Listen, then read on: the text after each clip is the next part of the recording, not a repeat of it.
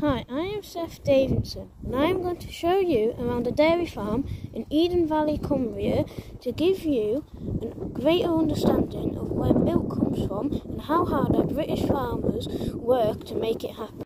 Here we are at the dry cows. When a cow is 2 months off of calving, they come here for a holiday so they can relax and look after their calf that is due to be born. They move to the maternity ward. I'll head there now. Here we are at the maternity ward. The cows come here 2 weeks before having a calf, so they can chill out and rest. They have plenty of space, so it's more comfortable for them as they get bigger, ready for calving. I will head to the bedded cows to show you where they go now. Here we are at the bedded cows. All new calf cows come into here until they are strong enough to enter the main herd. Some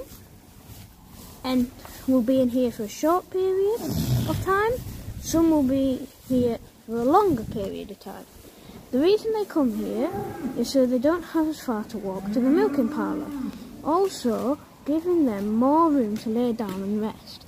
Any cows which are unwell also come here to recuperate. As we all know, we sometimes need a duvet day. I will now head to the main cow shed. So here we are in the main cow shed.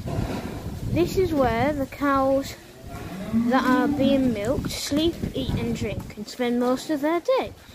In this shed there are big fans to keep the cows cool, as the cows don't like heat over 18 degrees Celsius. The cows lie down on sand beds, and every day someone comes to rake the beds. This is like when someone makes your bed. Sand is good for cows as it's more hygienic to keep the cows clean. And as you can see, this cow here is really comfy on her sand bed. In this shed there are big water troughs, 3 at this end and 2 at the other end of the shed.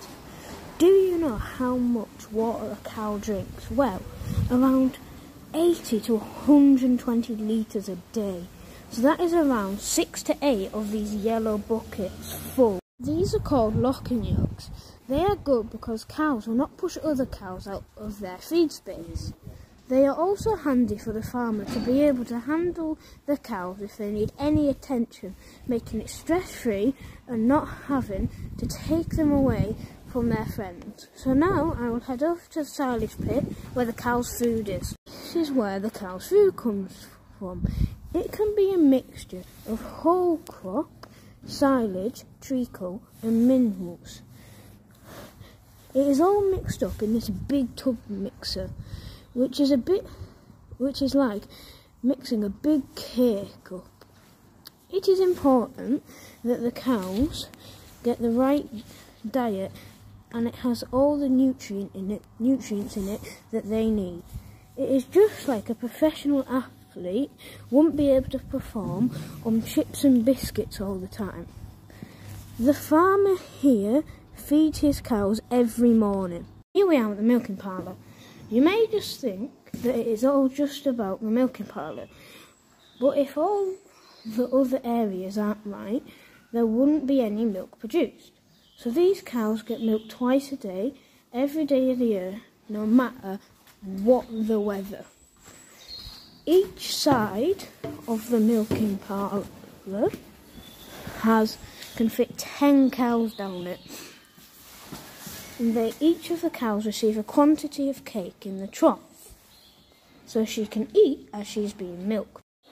The clusters are put onto the udders and draws the milk out, which then travels up the pipe, through these filters here, and then goes all the way to the milk silo. I will head there now. Here we are at the milk silo. This is where the milk is stored and is kept cool until it is picked up by the milk tanker. All the foods come and pick the milk up every other day. Then it goes up to Lockerbie and gets made into cheese, yoghurt and pasteurised milk ready for you to enjoy.